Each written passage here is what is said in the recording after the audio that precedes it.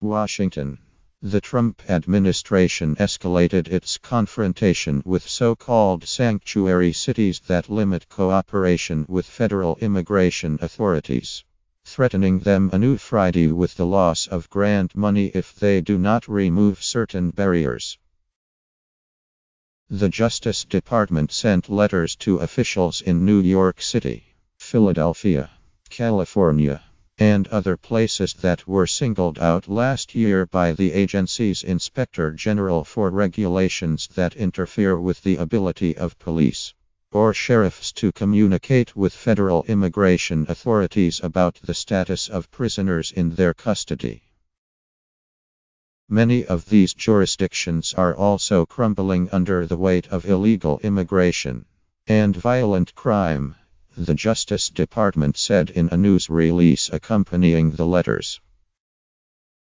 The agency cited the rising murder rate in Chicago, blamed gang murders in New York on what it labeled a soft-on-crime stance, and complained that after recent arrests of 11 members of the Miss 13 Salvadoran street gang, the deputy police chief of Santa Cruz, Calif, had stressed that the raid was unrelated to immigration instead of warning other Miss 13 members that they would be next. President Trump ran on a platform of cracking down on illegal immigration and issued an executive order during his first week in office aimed at starting that process. Last month, Attorney General Jeff Sessions warned that recipients of federal law enforcement grants were required to comply with a 1996 law, which bars the local authorities from forcing officials to withhold information from federal immigration authorities about people's immigration status.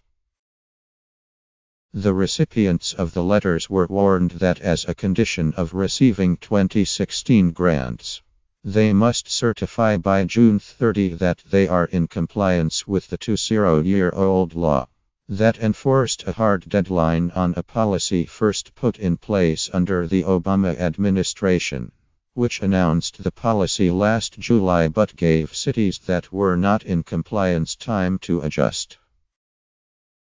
After Mr. Sessions' remarks last month, several municipal leaders vowed defiance. Mayor Bill de Blasio of New York City said that he would fight in court any attempt to strip funding from the city.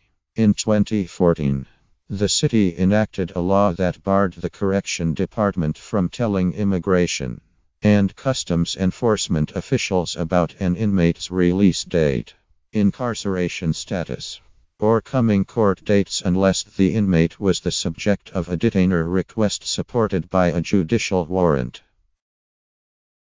The dollar amounts for the grants in question are relatively small compared with the overall budgets of the governments that received the letters. For example, according to the Justice Department, the city of New York received a $4.03 million grant in 2016. Other places sent the letter included the state of California, which received a total of $10.04 million, divvied up among 128 cities and counties, Chicago and Cook County, where that city is located, and which shared a $2.03 million grant, New Orleans, $265,832, Las Vegas County, $11,537, Philadelphia, $1.07 million, Miami-Dade County, $481,347, and Milwaukee County, $937,932. Each of the letters was worded similarly and signed by Ellen R.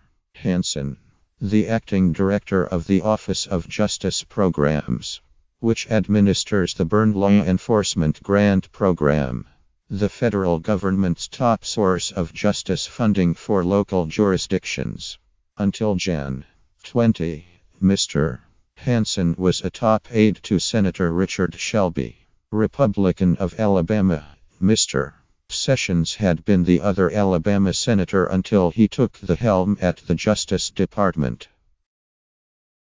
Failure to comply with this condition could result in the withholding of grant funds, suspension or termination of the grant, ineligibility for future OJP, grants or subgrants, or other action, as appropriate, Mr. Hansen wrote.